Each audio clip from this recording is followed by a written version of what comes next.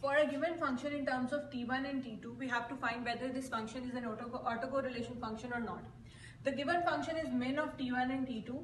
To find out whether it's an autocorrelation function or not, we'll have to prove if it has a positive definite or not. For example, if we have a series of points which ranges from t1 through tn, where we have a condition that t1 is less than t2 is less than t3 and so on up till tn, then what will be the autocorrelation matrix?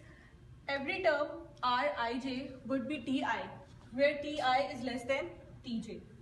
So in this case, r can be written as this expected value of x t1 into x t2 conjugate. Now we'll have to show that whether this expected value is a positive definite or not. To prove that, we take a scalar matrix, and it can be real or complex, and then we take a conjugate ra, and we have to prove that if this product is a positive number, positive definite, then this function is an autocorrelation function. So for that, we have a conjugate x t1, x t2 conjugate into a. Now we can see that this, if we consider this as y, then this is y conjugate, and in other words, we can say that their product would be the square of magnitude, and the expected value of a positive number would always be a positive number which is greater than 0. So we can say that r is a definite, positive definite. Now for the given function, we have the following matrix. This was the generic rule to find autocorrelation function. Now for this given function, we have this kind of a matrix in which first row and first column are t1, and then from a22 onwards we have t2, and similarly here we have t2 up till tn. Now to prove that this is a positive definite, we just take t1 out of the matrix such that we have a matrix of all t1s, and the rest is first column and first row would be 0, and the other and from other elements we'll be subtracting t2 from each element.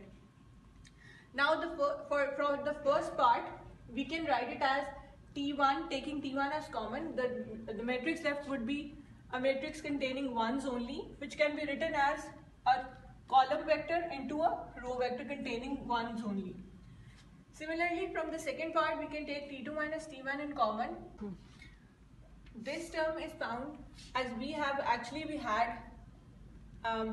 t3 minus t1 here, and we subtracted t2 minus t1 from this term.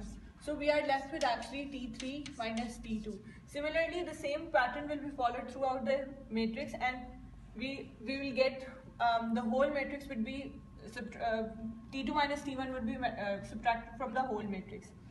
Similarly, following the same pattern, we can take t2 minus t1 common and write the other matrix in terms of a product of a column matrix into a row matrix.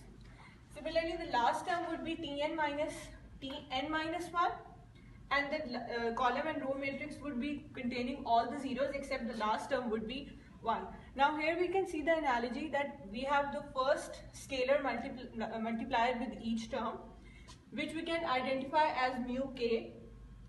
Then we have a column matrix which is identified as ak, and then we have a row matrix which we are calling as ak transpose. Now the value of k would range from 1 to n, and by taking the summation of all this we have the same matrix. Now taking element wise, mu k would always be positive, ak and ak transpose would also be positive, so this whole term is always positive. So we have proved that this is an autocorrelation function. Now considering another autocorrelation function of t1 and t2, which is the product of t1 t2, as this is also not this would also be positive all the time, so this is also a valid autocorrelation function. If we take a linear combination of this autocorrelation function and the initial autocorrelation function, which was r t1 t2 as min of t1 t2, then we will get another autocorrelation function.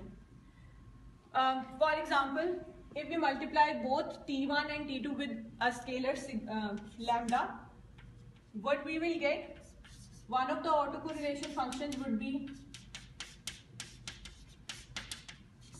lambda min of T1, T2, and the other function would become lambda square T1, T2. And if we add these two autocorrelation functions, we'll get another autocorrelation function,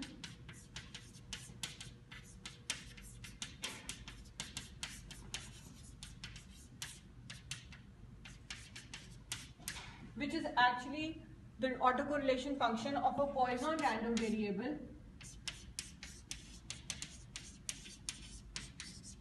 with parameters lambda t. So we can say that if we have a scalar or linear combination of two autocorrelation functions, we get another autocorrelation function.